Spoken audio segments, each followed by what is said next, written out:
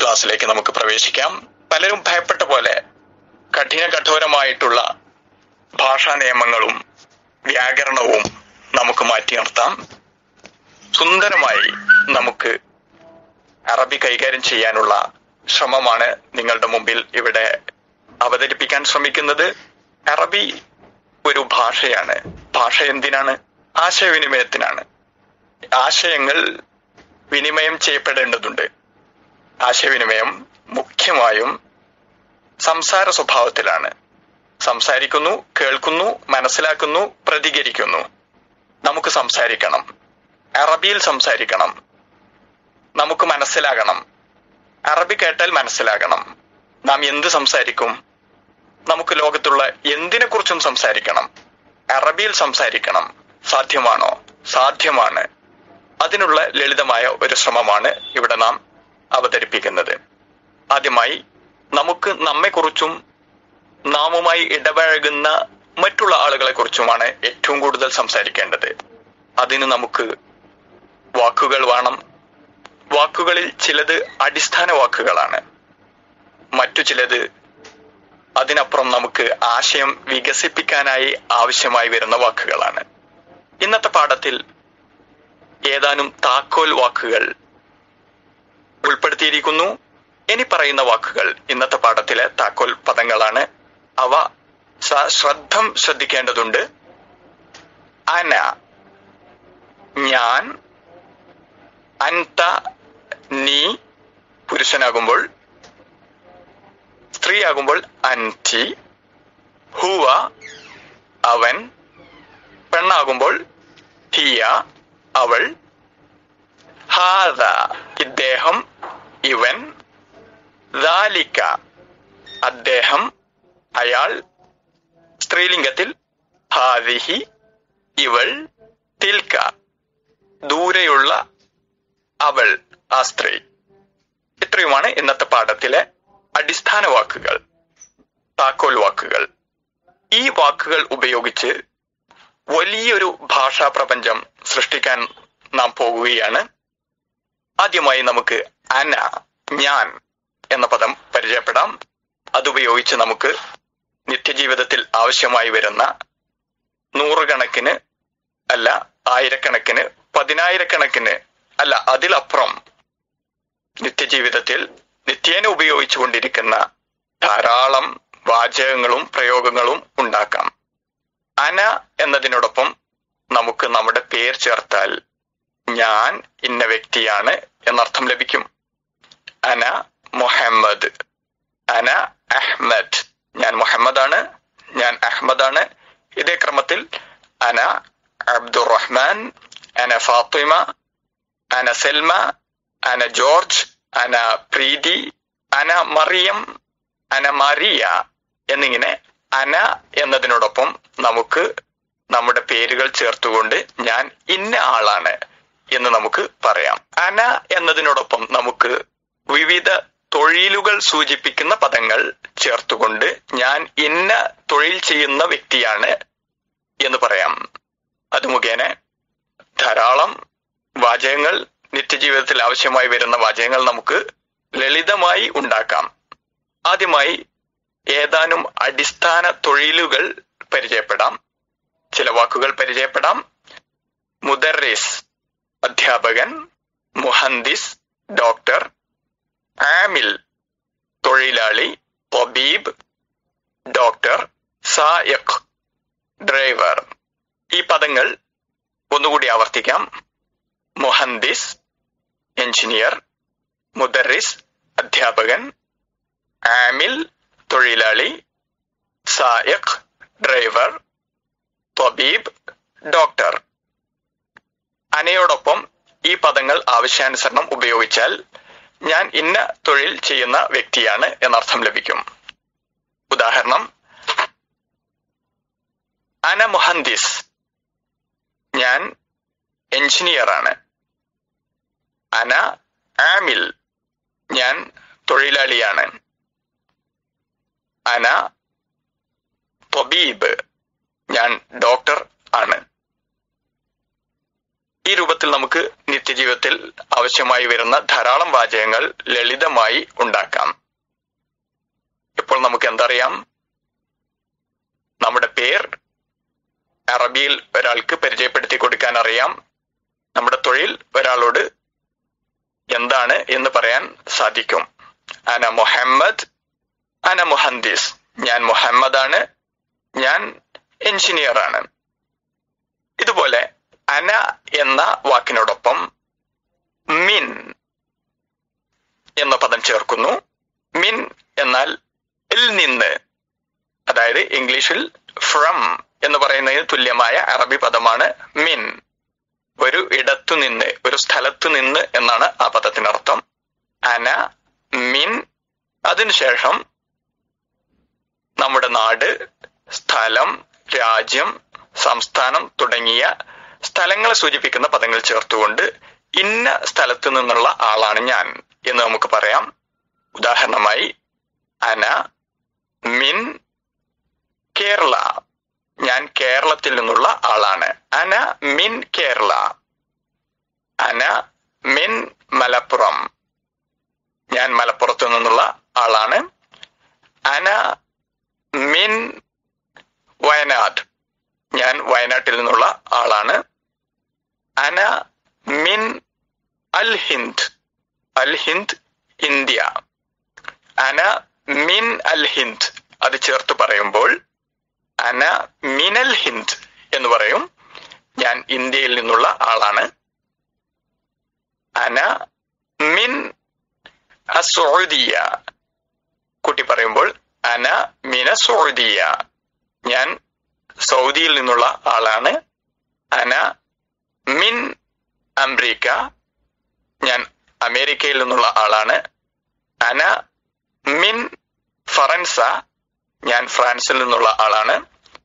അന മിൻ ബ്രിട്ടാനിയ. ഞാൻ ബ്രിട്ടനിൽ നിന്നുള്ള ആളാണ്. അന മിൻ ഇഞ്ചൽത്തറ. ഞാൻ ഇംഗ്ലണ്ടിൽ നിന്നുള്ള ആളാണ്. അന മിൻ ഇറ്റാലിയ. ഞാൻ ഇറ്റലിയിൽ നിന്നുള്ള ആളാണ്. അന മിൻ അൽ ഇമാറാത്ത്. കൂട്ടി പറയുമ്പോൾ അന മിനൽ ഇമാറാത്ത്. ഞാൻ UAE-യിൽ നിന്നുള്ള ആളാണ്. അന മിൻ ഖത്തർ. ഞാൻ ഖത്തറിൽ നിന്നുള്ള ആളാണ്. അന മിൻ അൽ കുവൈത്ത്. കൂട്ടി പറയുമ്പോൾ അന മിനൽ കുവൈത്ത്.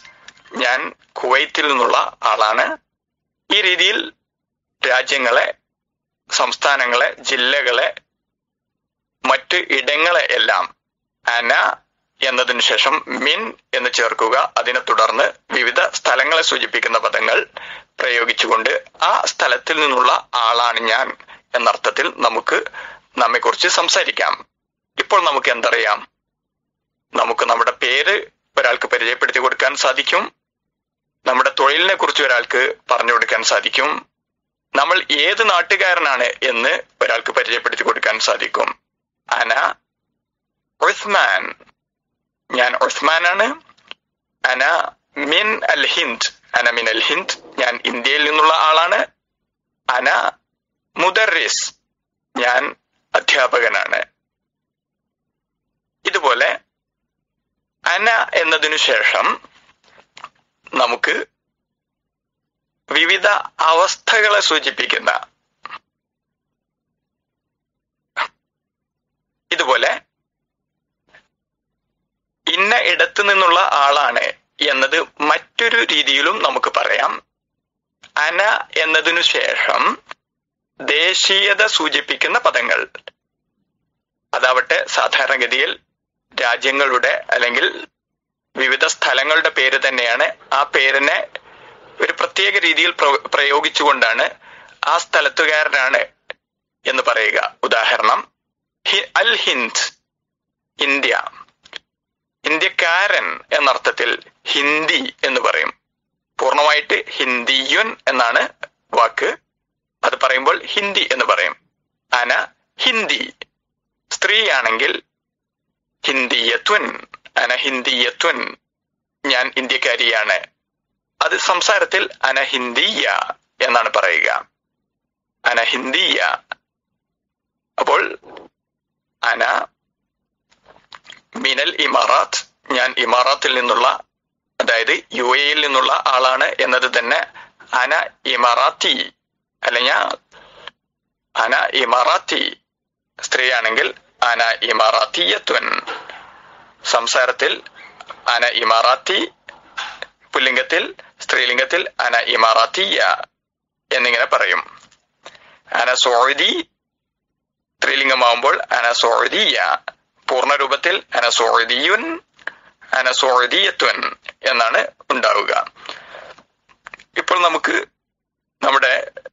നാം ഏത് നാട്ടിൽ നിന്ന് വരുന്നു എന്നത് രണ്ട് രീതിയിൽ അന ഉപയോഗിച്ച് അനയോടൊപ്പം പ്രയോഗിക്കാം. ഒന്ന്, അന മിൻ എന്നതിനോടൊപ്പം സ്ഥലം ചേർത്തുകൊണ്ട് നമുക്ക് പറയാം, ലളിതമായി പറയാം. അന മിൻ മലപ്പുറം, അന മിൻ അൽ ഹിന്ദ്, അന മിൻ അൽ ഹിന്ദ്. മറ്റൊന്ന്, ആ നാട്ടിലേക്ക് ചേർത്തിക്കൊണ്ട് പ്രത്യേക രീതിയിൽ പറയാം. അന ഹിന്ദിയുൻ, ഞാൻ ഇന്ത്യക്കാരനാണ്. അന ഹിന്ദിയത്തുൻ, ഞാൻ ഇന്ത്യക്കാരിയാണ്. അന ഫറൻസിയുൻ, ഞാൻ ഫ്രഞ്ചുകാരനാണ്. അന ഫറൻസിയത്തുൻ, ഞാൻ ഫ്രഞ്ചുകാരിയാണ് എന്നിങ്ങനെ പറയാം. നമുക്ക് ഒരൽപ്പം കൂടി ആശയം വികസിപ്പിക്കാം. ഒരൽപ്പം കൂടി വികസിതമായ രീതിയിൽ കാര്യങ്ങൾ അവതരിപ്പിക്കാൻ സാധിക്കും. അന എന്നതിനോടൊപ്പം വിവിധ അവസ്ഥകളെ സൂചിപ്പിക്കുന്ന പദങ്ങൾ ചേർത്തുകൊണ്ട് ഞാൻ ഇന്ന അവസ്ഥയിലാണ് എന്ന് നമുക്ക് പറയാം. ആദ്യം ചില പദങ്ങൾ പരിചയപ്പെടാം. ഹാദിർ, ഹാദിർ സന്നിഹിതൻ, അതായത് പ്രസന്റ്, ഒരു സ്ഥലത്ത് ഉള്ള ആൾ എന്നർത്ഥം. ഹാജർ, ഹാദിർ എന്ന് പറഞ്ഞാൽ ഹാജർ എന്നർത്ഥം. ജാഹിസ് തയ്യാർ, റെഡി എന്നർത്ഥം.